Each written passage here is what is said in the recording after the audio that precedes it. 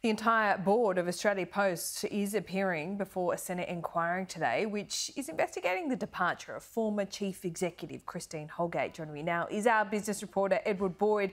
And Ed, several union officials are scheduled to appear this morning. They're appearing right now and it looks like it's going to go over time.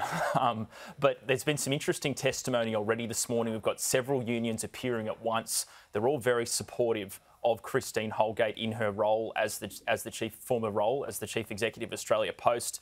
They're all strongly opposed to this secret Boston Consulting Group report, BCG report, which made a number of recommendations to improve Australia Post. Those included privatising the parcels business and would result in thousands of job losses and could make running a post office unprofitable. So the licensed post office group are very supportive of Christine Holgate as CEO. They say she's been wronged. And the National Secretary of the Communications, Electrical and Plumbing Union, well, he's also supportive of Holgate. And he spoke a short time ago calling for the board of Australia Post to be sacked. Take a listen. If we're going to fix the issues plaguing Australia Post, the entire board needs to go. We need to start from scratch so that we can get Australia's postal network back on track.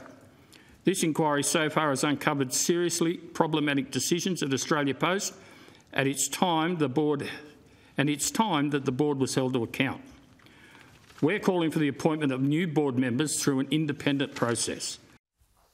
Wow, Senate inquiries are never this exciting, but Australia Post for the last couple of weeks has really delivered there. And Ed, one of the key witnesses will be Tony Nutt, a board member of Australia Post and former Liberal Party federal director.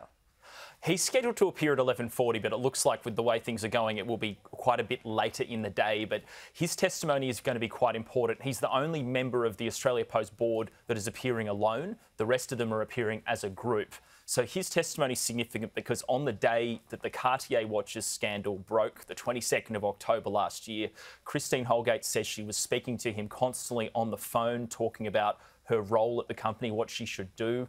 She says together they agreed that she would take some leave, she would take a holiday while this investigation into the Cartier watches scandal occurred. And then at the end of that investigation, obviously come back into her job. Well, what happened later that day was Prime Minister Mr Morrison in Question Time said Miss Holgate had been told to stand aside, and if she didn't want to stand aside, she can go. So a few different mixed messages occurring there, and I think we're going to hear from Tony Nutt, and the members of the Senate inquiry are going to be asking him a lot of questions about what his phone calls were with Christine that day, what they agreed on, and what actually ended up happening. So he's up at 11:40. He's scheduled to appear for about 40 minutes, and it's going to be quite an interesting thing to listen into. Yes, interesting indeed. Ed, thanks so much.